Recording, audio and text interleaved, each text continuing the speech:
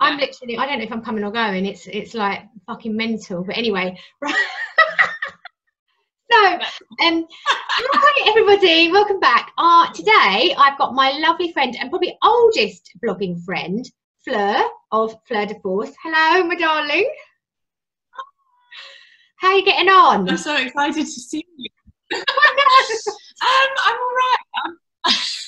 I'm doing good today, actually. I'm having a positive day, but finding it really weird that it's a Saturday and it doesn't feel any different to the weekdays. Like, that's what I'm finding very odd at the moment. It feels like we're in a never-ending apocalyptic weekend because Mike's home, which is just odd. In the week, I'm like, what are you doing here?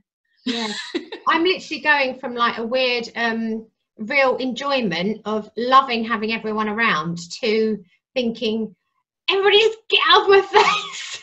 Get out of my face. I can't do anything. So I suppose, I mean, so yeah. What have you been doing? A lot of cleaning, a lot of like spring cleaning, pretty boring stuff actually, but I have to say, like, I've definitely like reconnected with the simple things in life and slowed down a lot, which I'm kind of happy about. Have you been like clearing out your wardrobe and stuff like that? Everyone seems to have been doing that, but I haven't done that yet. No, I haven't done that. We moved Ben moved bedroom, so that was a really good distraction. Yeah, Ben, literally, he's so hard to please. So we did up I've moved around for like home office, so we did up his room, but he literally can find something wrong in anything. He's such a diva, Ben. So so that was quite stressful, but also very, very distracting. So we enjoyed that, and now I'm reorganizing my actual office space, which is a mammoth task. Like, shut the door on that. Well, that's the thing. I think sometimes you can't. I think it's too soon to start getting involved in massive, overwhelming projects, actually, because everything's quite overwhelming anyway, isn't it? My problem with the big projects, and to be honest, like in terms of being overwhelmed, I'm actually quite lucky because River's only 2. You know what it's like with toddlers. They demand so much of your attention all the time that to do a big project like that, it's difficult because I get the probably 3-hour nap slot in the afternoon where I could properly do it, which is when we're having this conversation, which is why I was like, 3 o'clock, it's the magic time. But also, like, you just don't get the time, or even if you kind of try to do it with them around, it's just manic, and you're like, that's actually what's kind of keeping me sane in a way, is that I'm kind of just going along with her routine anyway, and she's completely oblivious, which is actually quite magic. So I feel like very happy to have a toddler at this point. Yeah. Even though it's stressful and I'm doing a lot less, and there's a lot less Netflix and chill than everyone else, I think. There's just like Paw Patrol on Netflix and not chill. Like, haven't watched any Netflix. I've watched 500 episodes of Paw Patrol. Yeah, I don't know if I've watched as much TV. I think I'm like, I've never watched so much news in my life. You know me, I live in my little bubble. I'm not connected to the real world very, very regularly. And I've been kind of weirdly addicted to watching the daily updates from Downing Street, which is so odd for me. My whole day revolves around it. I'm like, quick, it's 5 o'clock, quick. Yeah. River, shh. Those daily things that I think make it really nice, but obviously it's not a nice thing to have to watch, and they're not talking about particularly positive things, but having that routine in your day. You know what I think? You know, the clap for carers? I think that should be every night. I know. Well, apparently it's amazing. Yeah, it was amazing. And I mean, I literally walked straight out of the door. We were like, let's time it for when we take Archie, because we've been taking Archie for his walk really after dark so that we don't bump into anybody. And we walked out, and I just was kind of like, because Ben was like, no one's going to do it. You know, he's 17, so he's like cynical about everything. And when we walked out, and everyone was clapping, and literally I burst into tears, and Archie just started barking at everyone. So it was like... But what are the coping? They must be thinking, what the hell is going on? You're here the entire time. What, the dogs? The dogs. They're loving it. And literally, like, this is the best thing ever. It's like a dog holiday. like when we had the amazing weather the last few days, we've literally been outside loads as well in the garden, so the dogs are loving it. Yeah, but that's the thing. It's like nature seems just really okay with this. Everything's fine in the world. It's just humans, isn't it? Really, it's absolutely bananas, isn't it? And I go through phases of being like really positive, of like, actually, this is a really good, like, enforced, like, kind of pause button on everyone's brains, and it's almost like enforcing people to get in touch with the smaller things in life and like all of that. And then I'm like, oh my god, like, it's the end of the world, and I just go through like every 2 days I'll go from one to the other. At the moment I'm on the positive end, but it's just bananas. Like, you think about, like, even at Christmas, you wouldn't have thought in March we would be in this situation. It's crazy. No, I said to Michael this morning, I was literally like, do you think anyone knew this was going to happen? Anyone? He was like, no, I don't. I mean, nobody's prepared, are they? You're not seeing that, the thing with Bill Gates talking about the fact that a virus is going to take out the human race. Not completely take us out, but you know what I mean. He basically said this is what's going to happen. Yeah. Have you not seen that? You need to see it. I don't know. You know what? I am obsessed with like zombie movies and like dystopian future teenage novels and all that. I'm really sad like that. And every time something like this happens, genuinely, I like track. So I've been daily tracking the news on coronavirus since the 24th of January. And I remember it because we were out in Portugal for my dad's birthday, and we all started talking about it. And we were like, this is, my brother-in-law, who's like a real conspiracy theorist, was like, this is going to be the one. He's like, this is going to be big. So I've been following it since then. Everyone thought I was nuts. Literally, I remember having a conversation with the girls. We obviously have the same, for people that don't know, we obviously have the same management team. So your girls are my girls too. Yeah. I was having a conversation with them, and they were literally like, you're crazy, you're crazy. I was like, no, honestly, we're all going to be locked inside, blah, blah, blah. Like, I was like, make sure you've got some food supplies and blah, blah, blah. And they're like, Fleur, you are like, but you knew. Here we are. We're here. And I hate to say, like, oh, I told you so, but I was worried about it from January, genuinely. Yeah, I just haven't been. But I am the queen of in denial. You know, I literally. Yeah, I love about you. You're like a ray of sunshine. I'm just literally like, everything will be okay. No, it won't matter to us. And then I'm like, oh, look, it matters to us. Yes, but there's going to be some good answers. And actually, I'm fairly happy. I mean, for one, I'm having alcohol every day and I don't feel bad about it.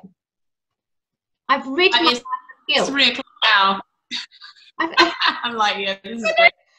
Actually, I think that, you know what, it's actually, I've just stopped feeling guilty about things, anything. I've just removed it. Because it's such a way. Yeah, that is actually quite nice.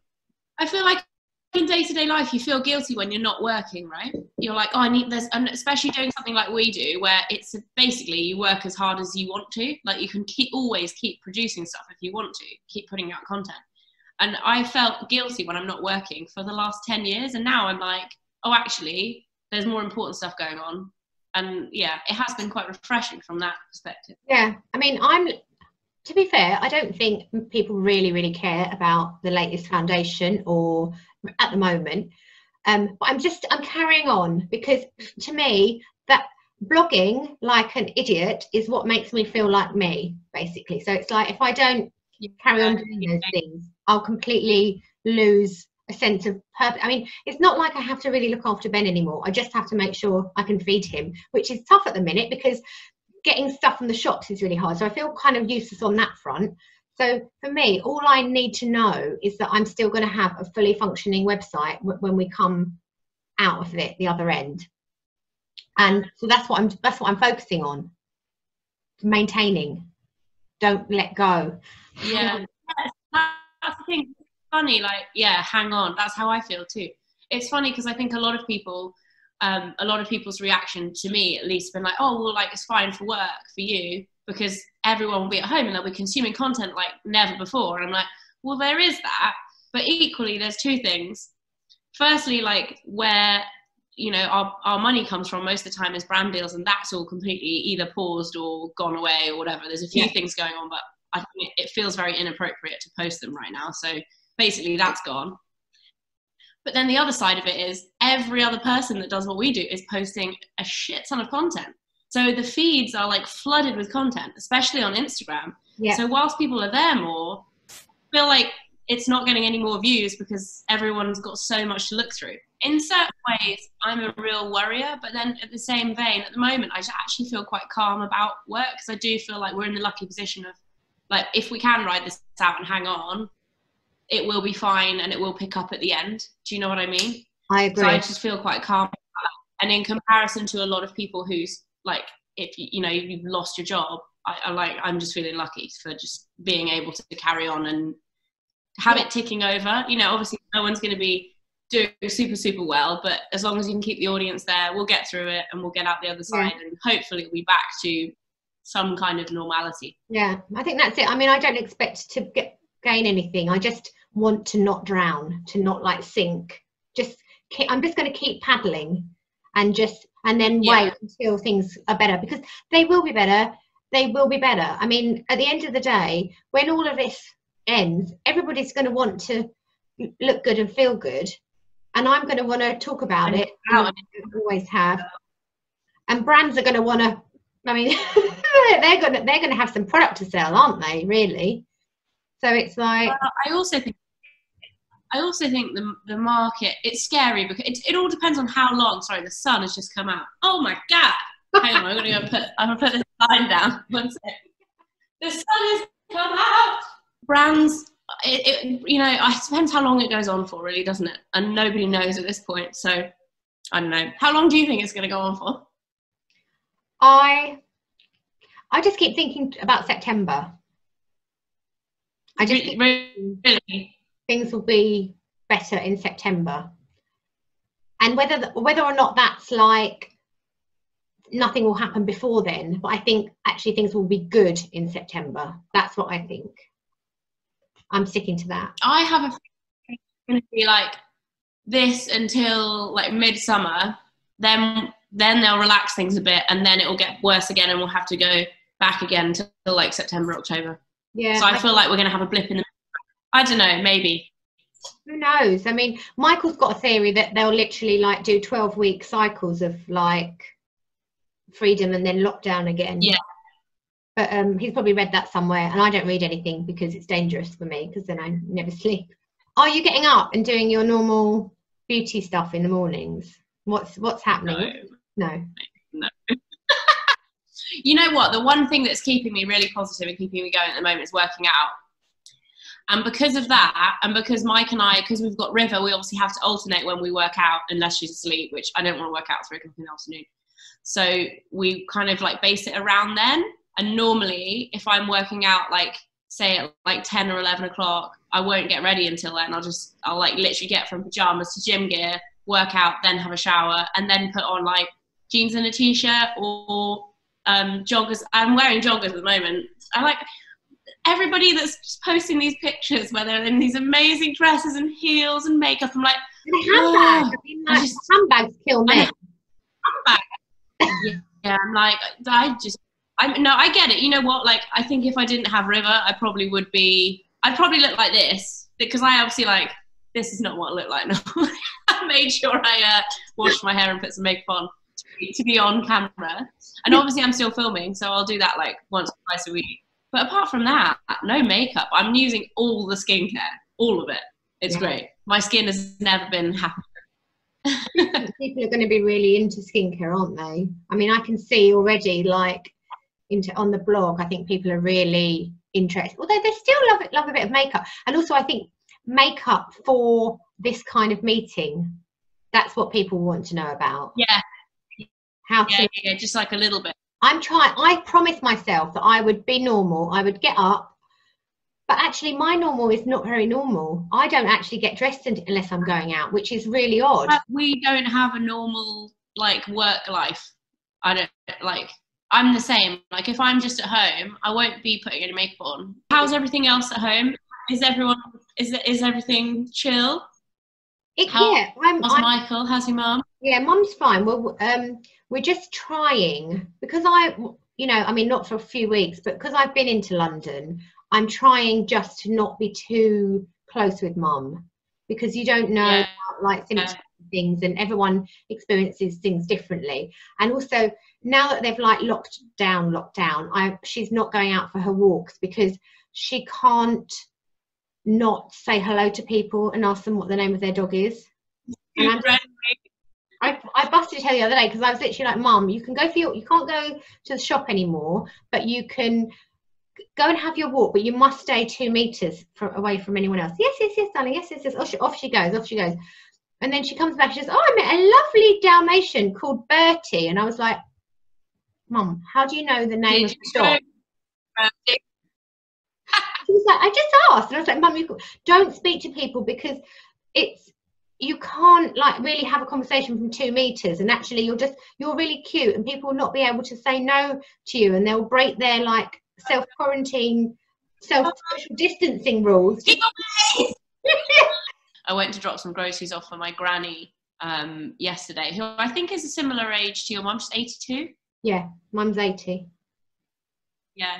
And she actually seemed to get it. So like I knocked on the door and she like looked through the window and was like talking to me through the window.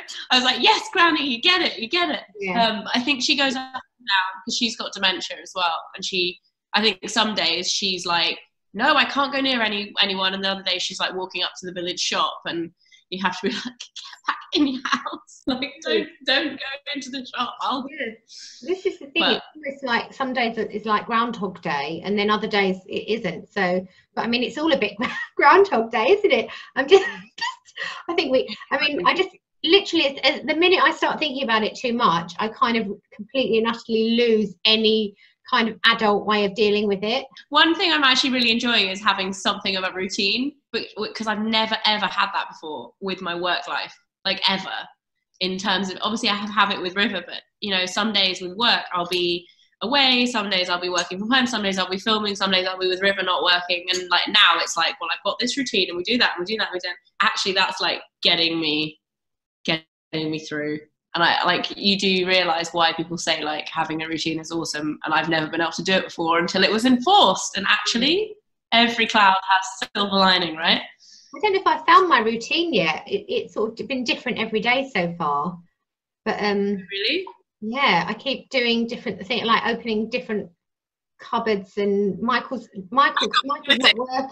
I know, it's like I don't know what's starting here. I don't know what I'm doing. I think I've got a plan. I've got a list, and then I look at my list, and I've just drunk 2 bottles of wine, and I haven't done any.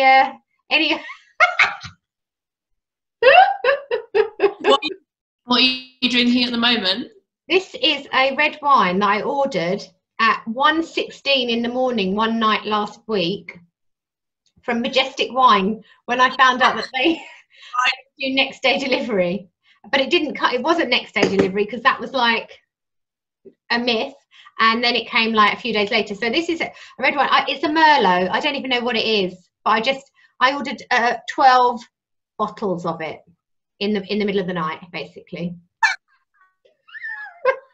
Because I love that.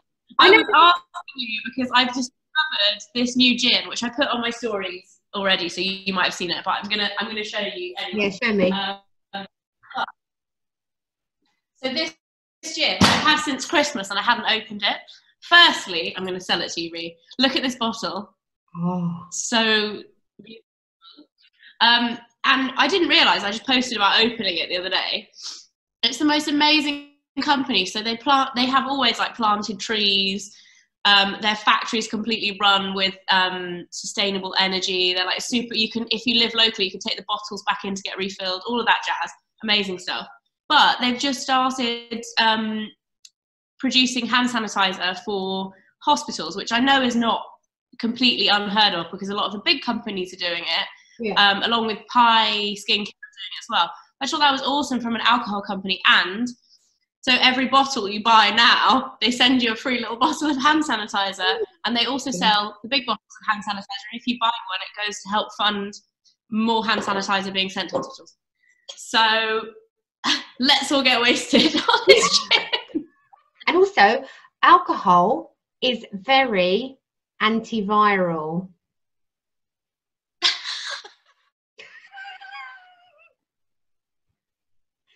On your hands, maybe. But like, surely that's all the same. In your body. Who knows? I mean, I don't know if that's one of those really bad false rumour misinformation things. Fleur, I am going to be fucking huge by the end of this. Right, because we all are, and that will warp our perception of what's like the norm. I hope so. Everyone's going to come out. Oh my god, I'm literally like, whenever ever we do come out, I'm going to come out like a month later. I do feel like I need to put a lock on the fridge. I know, it's literally awful, and I just keep going and looking in it because I feel bad for like just randomly eating stuff. So I just go and like look in the fridge and then I go away again. The moment you wake up, what am I going to eat for breakfast, lunch and dinner? Yeah, I woke up to a text this morning from Ben, and he sent it at 1:32 this morning, and it said, whoever is eating my Monster Munch needs to stop. At 2:00 in the morning? Yeah, like basically Michael and I had a bag each, but we thought it was from our stash because we also bought Monster Munch. Steve, Ben's dad, did a food delivery to us of stuff for Ben, and it included Monster Munch, and basically we've accidentally eaten 2 bags of Ben's Monster Munch, and he's incensed. I was like, oh no. Oh no. Yeah. Trust me, the moment I can get the better. Taking every opportunity possible. Hello. Hello. We're all mad here. He is, that's for sure. We're drinking gin. Gin? You know what I was going to say to you as well, right? You know that I'm like always colour my own hair, but you don't, do you? You go to a salon. Have you got a plan for like hair? You know what? I only go to a salon once every 6 months. So like my natural colour, I've got quite a lot of blonde in it at the moment, but about 6 months ago, my natural colour was like down to here. So I don't mind that look. So like mine, that's all natural, that darker. I'm all right because I don't have that full blonde. My mum is freaking out. My mum gets her roots done every 3 weeks. Oh. So like, oh my god, what do I do? Do I just go fully grey? I'm like, I don't really know. I don't know the answer. I told her to order a box dye or something. I was like, I can put it on my Tesco order and bring it over. And she was like, no, I'd mess it up. But it's difficult. It's more difficult with blonde hair, I think, than dark hair. Yeah. Apparently all the hair dyes sold out anyway. Is it? You can't get a box on Amazon for love nor money. Oh my gosh, so I didn't know that because I haven't looked. There you go. I Makes sense. But you know, I used to work with Clairol, but my contract was up like at the end of last year, well, beginning of this year actually, and so I've always bought my Clairol because I don't want to call in a hair dye. Do you know what I mean? It's like, but so I went, huh? How often do you do it? Well, not often enough. Blimey. I usually do, I probably do the actual full colour every 4 months, and then in between I'll do the root touch up because, you know, it's like a 10-minute thing you can do, which I'm probably going to do. Mind you, all my grey is literally, I don't know if you can see because I've got lights, but it's everywhere now. But and in my eyebrows as well. I tint my eyebrows anyway, so I don't think I would notice in my eyebrows. Do you tint your own eyebrows? Yeah, I have done for ages. You're because right. They charge you like 15 quid salon. Yeah. What do you use then to tint your eyebrows? They charge you eyelid eyebrow. Oh. I've used it for maybe 2 years, 3 years, and like because they charge you like 15 quid, and it's basically the same stuff. Yeah. So I just go in if I get threading, I probably get threading once every like 2 months, 3 months, and then I just pluck my own ones and then dye. But I had microblading at Christmas, and I was literally due for the top up because it's worked like, you know, with microblading, only some of it takes. So like mine's like half of it hasn't taken properly. So it's a bit patchy, but I was due for the top up because you do it in like 2 sessions. You do the first round, see how it takes, and then you do the second round to like fix it up. That was due a week last Friday. So obviously like I cancelled it. This was before the lockdown, but I was being extra careful just in case. So I cancelled it. And now I'm like, oh no, what's it gonna, if we don't get out till September, basically it'll all have faded out and it'll be a waste of time. We will get out before September, but I think we won't feel like we're in the swing until September. That's my vibe. I'm like really knows all. I'm taking my timeline advice from you. Yeah, no, who was literally like has been in denial until like 10 days ago, basically. Like just like no, and then like it's real. But yeah, so this is really important. This, I wonder if your eyelaw hair eyebrow tint is still actually available online though, because people have gone wild. If anyone's watching and they're thinking about doing it themselves, dark brown is fine if you're like my level of color, because there's either dark brown or black, and I know a lot of blonde people would be like, oh, dark brown, but actually like you wouldn't want a blonde one. So yeah, dark brown is everything else. Okay, top tip. Cheers. Cheers. Anyway, Fleur, it was so nice to catch up. I mean, God, we're so lucky. I keep saying we're so lucky, but because you actually can connect with people properly. Thank you, internet and clever people of the world, because otherwise we'd literally lose touch, wouldn't we? I've never felt closer to all of my friends. Like genuinely, like my group of girlfriends, I text. I've got 3 groups of like close girlfriends, and then obviously like individual people. Most people I'm in touch with every single day. Like most of my friends. Yeah, this is it. We're all gonna love each other so much more. Homo, dun dun, like Baywatch. Dun dun dun dun, dun, and then the slow embrace. Yeah, and wearing a red. Cheers. I mean, I love a cry. Me, it's one of my favourite things. Anyway, Fleur, thank you for joining me. I'm so happy you seem happy and everything is going well. Keep you know, topping up with your antivirals. Oh yeah, the antiviral gin. Oh, everybody as well. Obviously you know who Fleur is, but I'll put all of Fleur's info in the description box. I'm literally like that on YouTube anyway, so it's like, right, they'll be like, where we know who that is, you dick. But never mind. Anyway. Bye. Right. Come and follow me. Bye. Cheers. Oh, hang on. Yeah, that's it.